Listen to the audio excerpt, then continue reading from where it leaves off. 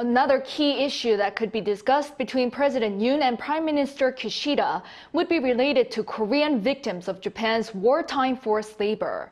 With the talks just coming up, there's a growing voice in Japan by a civic group urging Tokyo's sincere apology. Our foreign affairs correspondent Bae Eun-ji has more on the experts' take. Prime Minister Kishida himself needs to apologize for Japan's colonial rule and apologize to the victims of wartime forced labor.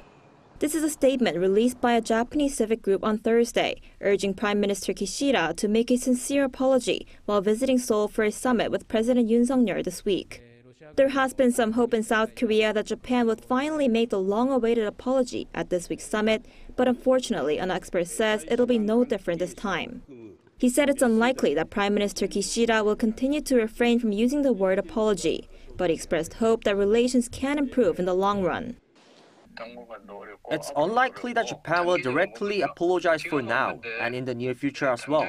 But it's not like this is impossible in the long run, when bilateral relations improve and Japan is able to trust South Korea. Earlier this year, seeking to improve ties with Japan, the South Korean government laid out plans to solve the long-standing dispute over compensation for the people subjected by Japan to forced labor. But the victims and supporting civic groups protested, saying this issue cannot be resolved without sincere apologies and participation by the Japanese companies that are responsible. Later in March, Yoon and Kishida met in Tokyo, but the summit ended without a direct apology from the Japanese government.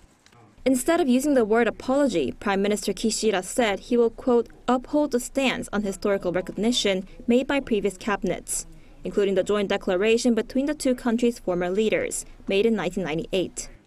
The joint statement in 1998 between former South Korean President Kim Dae-jung and former Japanese Prime Minister Keizo Obuchi includes Tokyo's deep remorse and heartfelt apology for causing tremendous damage and suffering to Koreans during its colonial rule.